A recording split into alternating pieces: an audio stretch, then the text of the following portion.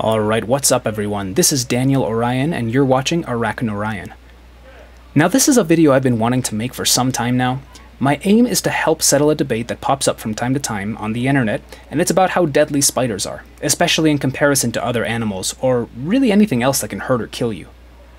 See, spiders are my favorite animals, but they also happen to be one of the most feared animals in the world.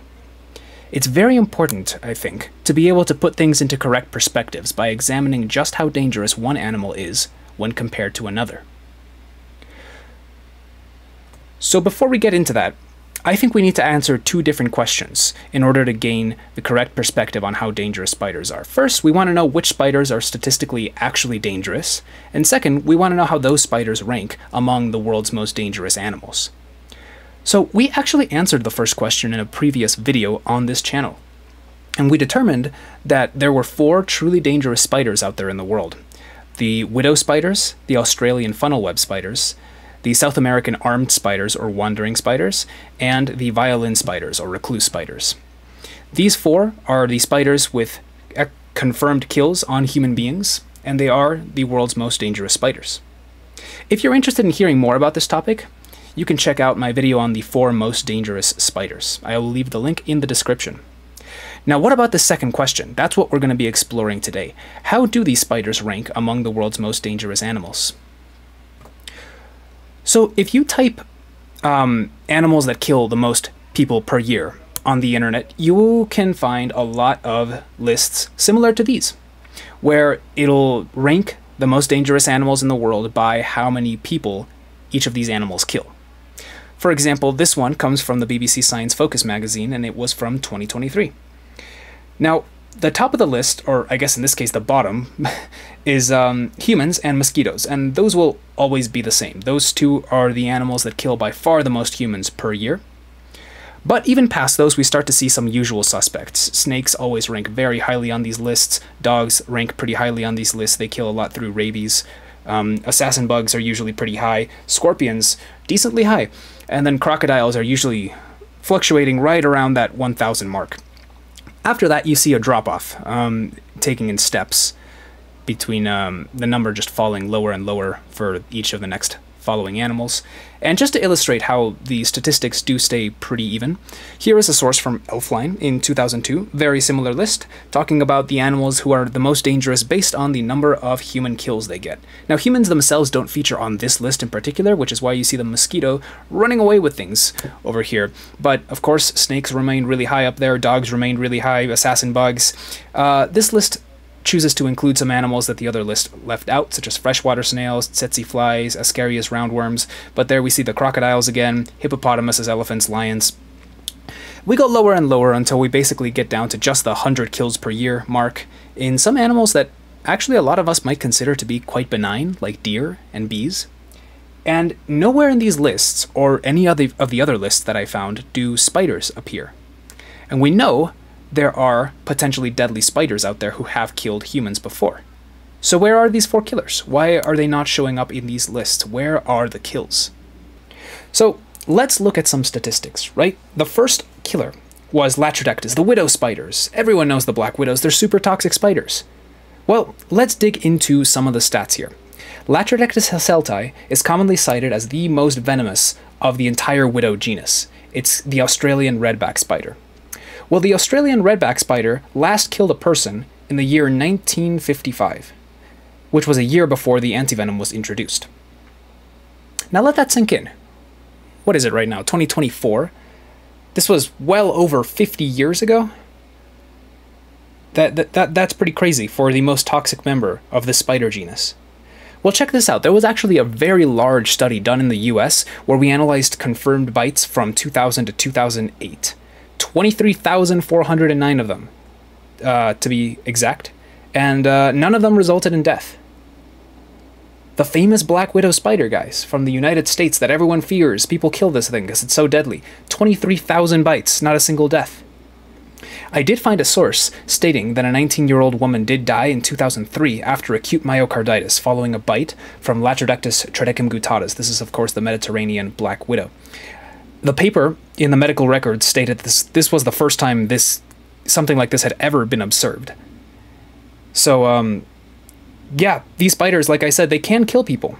It's not impossible. It has happened. But we really do need to put into perspective how rare these kills are. Now, widows, they were just one of the 4 killers, right? We've got more spiders to look at. What about these super toxic Australian funnel webs? Well, get this. There hasn't been any known kills from atracid spiders, not since the introduction of the antivenom in 1981, other than one suspected case of a delayed reaction. Spiders have a total recorded 13, some sources say 14, kills. And this is from 1927 to 1980. By the way, if you look up when the antivenom was released or when the last kill from a funnel web happened in Australia, you will get 3 different numbers sprinkled through all of your sources. You'll get 1981, 1980, and 1979. Now, these are all right next to each other, which I guess kind of helps, but it makes it very tricky to figure out what happened. My guess, based on my understanding after reviewing everything, is that 1980 is when the antivenom was first developed, 1981 was when it was released to the public, and 1979 was the year that the last kill actually took place. But I can't actually find these kills in the medical record, so I just have to take scientists at their word for it when they cite these kills. Anyway, I went with the median number of 1980. We look at the very first kill in 1927 to the last one in 1980, and basically calculate, okay, 13 kills within that time span. This is 0.25 kills per year, which means these spiders are killing 1 person every 4 years. This is the Guinness Book of World Records holder for the most venomous spider in the world, Atrix robustus, the Sydney funnel web spider. 1 kill every 4 years, which is not even true anymore, not since 1980, because they don't kill people anymore. We have an antivenom. From 1991 to 2001, there was a fascinating study run by Ibister and Gray. This study is so tremendous, it is probably the most in-depth study of confirmed spider bites that we have up to date. I could make an entire video about this study itself. It's so cool. They archived 750 expertly confirmed spider bites, which means that if someone says they were bitten by a spider, they could tell you exactly what spider it was. They can't count it. You have to have had the spider sent in to experts for identification, and that's the only way it gets into this list. So that means there's absolutely no BS happening here. Everything is exactly what would happen. There's no cases of misidentification. It's super solid science here. Now, only 8 of the 750 confirmed spider bites were atracids, which I guess is pretty good because you wouldn't want to be bitten by them. Actually, only one of those cases developed serious envenomations. A case of serious envenomation. 1 out of 8, which I guess is still, what, 12.5%? Which is kind of a far cry, considering how dangerous these spiders are really propped up to be. Well, what about Phonutria, the dangerous wandering spiders, the armed spiders from down in South and Central America? Actually, according to a spider scientist down there named Bucarecci, there's around 4,000 bites that occur from this genus in just Brazil every year. That's a lot of bites, 4,000 every year. Now, since 1903, there are 15 deaths attributed to Phonutria that appear in the medical records, but only 2 of those 15 were expertly confirmed. That doesn't mean only 2 of them were true bites, but it means that only 2 of them could be proved. But even if we do accept, yeah, all 15 of them were Phonutria, let's say for the sake of an experiment, with 4,000 bites every year, counting from 1903, 15 deaths, that is a mortality rate of 0.003%. This is minuscule. Now, systemic symptoms appear almost exclusively in patients under 10 years of age or over 70 years of age as well. So in the medical literature, with all of these bites, even the ones that don't end in death, because remember, people are scared of spiders, not just because they can die, but also because they can hurt, right? These systemic symptoms that we talk about with spiders, where the symptoms get really bad, almost exclusively, you were really old or really young. And if you were somewhere in between, the symptoms just weren't that bad. One more chance here. The violin spiders, Loxosceles, the famous recluses. The closest just about confirmed case that I could find about these was a case from 2011, causing a death in a 3-year-old girl in Tennessee after she suffered from systemic loxoscelism. She died actually only 19 hours after the bite from Loxosceles reclusa. There is a a center for pest control that cites that before this there was a death in 2004, which is also at this point not very recent and also kind of far apart from each other. Neither of these cases are considered expertly confirmed. However, they're still useful to take a look at. Only 2 suspected, again, none expertly confirmed, cases of deaths from Loxosceles rufescens exist. Loxosceles rufescens is the violin spider you would have to look out for if you lived in Europe or parts of Asia. It was 1 death in Thailand in 2014 and 1 in Italy in 2016. The only ones that have ever been documented, and again, they were not expertly confirmed. They were probably Loxosceles spiders, but we can't say for certain. Now, this one's really interesting because out of all of the Loxosceles spiders in the world, it is cited that the South American ones have by far the most toxic venom. And there was a study done in Paraná, Brazil, of over 20,000 Loxosceles bites from 1993 to 2000, so a 7-year period. And in that 7-year period, we did actually count 7 deaths. So, all right, this spider is dropping people. However, based on the number of bites, the deaths that resulted from them are still making up to a mortality rate of 0.03%. So, that is pretty bad. Now, one thing I do want to point out, because it's only fair, about Loxosceles is that this was the member of our 4 killers that not only can it kill, but its venom is cytotoxic. Which means that people aren't just afraid of dying, they're afraid of systemic symptoms where their skin starts rotting. So I decided to look into the percentages of that occurring. And there was a study in the US in 1997 that looked at 111 confirmed bites from Loxosceles reclusa. No deaths occurred, big surprise, but necrosis did present in 37% of cases. Okay, so 37% is a pretty relevant number. That is pretty scary. However, as we discussed in the last video, necrotic effects do tend to heal within a month or 2, and there's only a 10 to 15% chance of scarring. Now, systemic effects were observed in only 3% of cases. Remember, systemic effects means the really bad envenomation where you're basically hospitalized for a little bit. There was a similar study run in Brazil where they confirmed 267 Loxosceles bites and then examined those, and necrosis actually developed in around 57% of those, so even higher, and systemic effects occurred in 13% of those cases, so systemic effects are way higher there. The fatality rate was 1.5%, so again, very small. And of course, all deaths were from children under 14, which is a recurring pattern that occurs with not just one, but all of these spiders, is that young age or old age does tend to lead to more serious consequences following the envenomation of these spiders.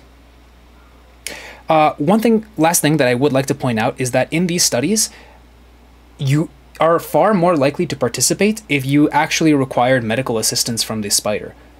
Right? Like good old Uncle Joe that was like clipped by a brown recluse in his attic and then had pain for a few hours and then it went away, probably wasn't reporting the findings to studies like this, right? So I'm not saying, oh, these numbers don't matter. Of course they matter. They're real hard science, right? But I do want to put into perspective that some of the best case scenarios actually probably wouldn't have participated in studies like this, and therefore the numbers, as low as they are, should probably be even lower in terms of percentages of necrosis and systemic effects.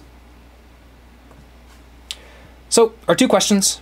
We had answered the first one. We have 4 really dangerous spiders. How do they rank among the world's most dangerous animals?